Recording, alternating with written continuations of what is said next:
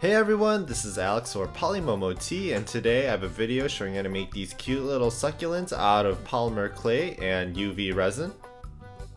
And in this tutorial I'll be showing you how to make 4 different types of varieties of succulents. So for the first type of succulent, you want to take a scrap piece of clay and you want to pinch it into a flattened teardrop shape.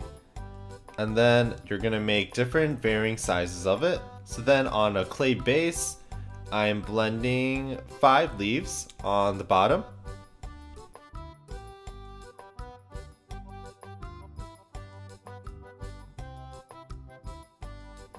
Then in the middle, I'm adding 4 medium-sized leaves.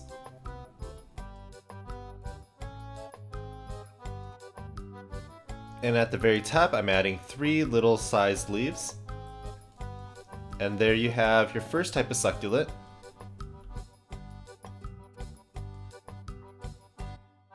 So for the second type of succulent, you want to take some scrap clay and you want to pinch it into a 3D triangle shape. And you want to make about 5 of these guys.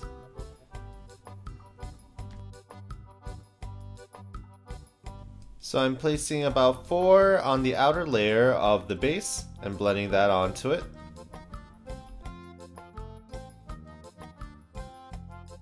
And I'm going to place 1 in the middle. And there's your second type of succulent. This one's a super easy one.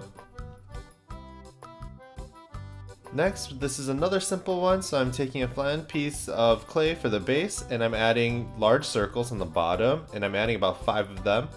And I'm blending it only on one side, so it has this fan-like pattern. In the middle, I'm going to add about 4.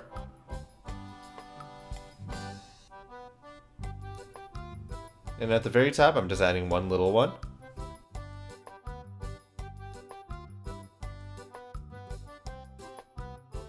For the fourth type of succulent, you want to take some clay and roll it onto one side so it's pointed. Using your blade, you want to cut it flat on one side.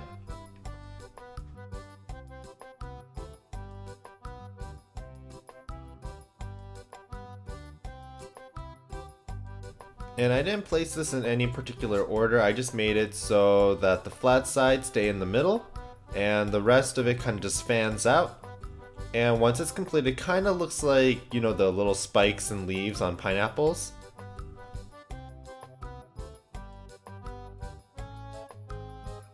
And once completed, you want to bake according to instructions. And once it's fully baked, you want to make them into molds such as these, and I'll be linking my mold maker in the description box below. Unfortunately, the demolding process pretty much broke all the leaves off, so I can't reuse the template if I wanted to make another mold, but the mold turned out nicely.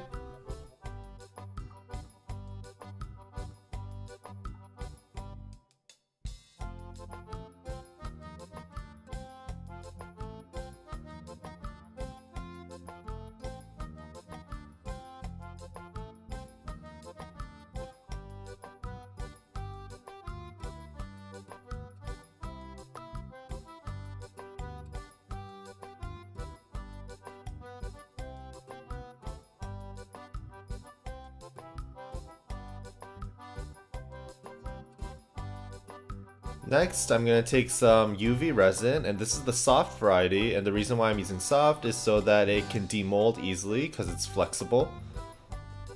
And I'm adding some green dye.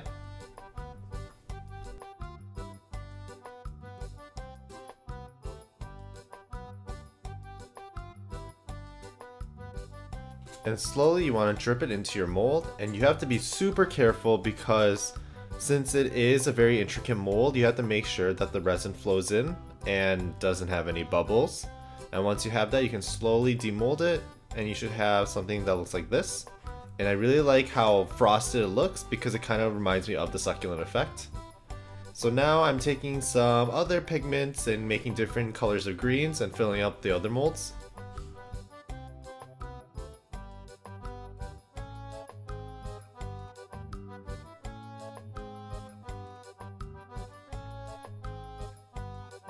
And another technique to filling up these molds is to add the resin on one side continuously and spinning the mold so that the resin can flow into the different little compartments. And once cured under the UV lamp, you should have 4 succulents that look like this.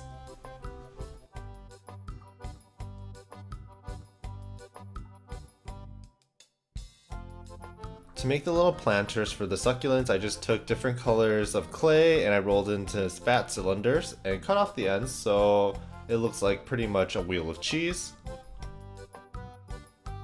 And here I have 4 different kinds, all baked according to instructions. Next, I'm mixing up little pebbles that I got from the local hobby store, and I'm mixing it with hard UV resin.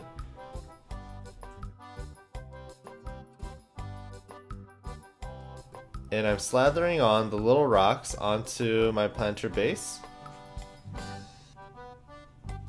And I'm pretty much just making a ring of rocks so then I could put my little succulent in the middle.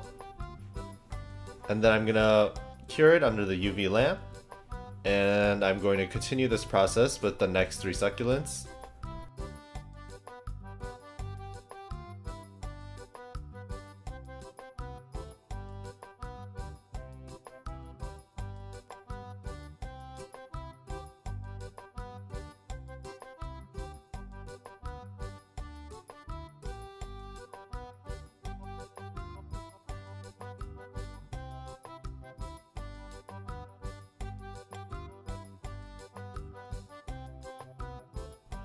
And once fully cured, you should have 4 succulents that look like this. And I really like the frosted look because it reminds me of actual succulents, but then you could also give it a layer of glaze to give it that nice shiny, glossy, glassy look that everyone likes. And I think my favorite one definitely has to be the really spiky one on the orange planter because it just really reminds me of a pineapple. And after I said that it kind of looks like a pineapple, I decided to give an orange planter just to make it that much more pineapple-like. But I think my second favorite will definitely be this circular one just because it's a nice fan-like shape. Anyways, I hope you guys enjoyed this video and let me know what you want to see from my next video in the comment section below. Thank you!